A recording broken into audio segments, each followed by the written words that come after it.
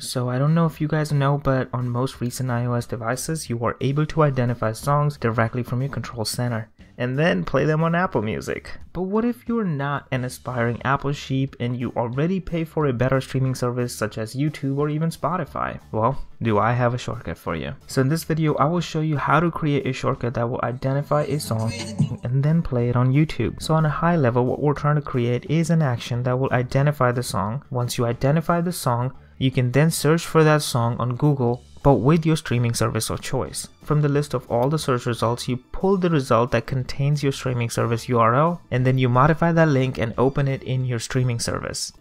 So that's how it looks from the high level. Let's go deep into how the shortcut actually works. You first have the Shazam It action. This will listen to the music around you or the music your phone is playing and try to identify that song. Then we have a URL encode action that takes the name of the song and encodes it to look like a URL. And then you can search for a YouTube link for that song with a simple Google search query through a URL action. The results from this action are then pulled and fed into a repeat action where you look for that YouTube URL. Once you have the link to your song on YouTube, you can split that link to get the YouTube video ID. And then you can use it to create a new YouTube link that starts with music.youtube.com.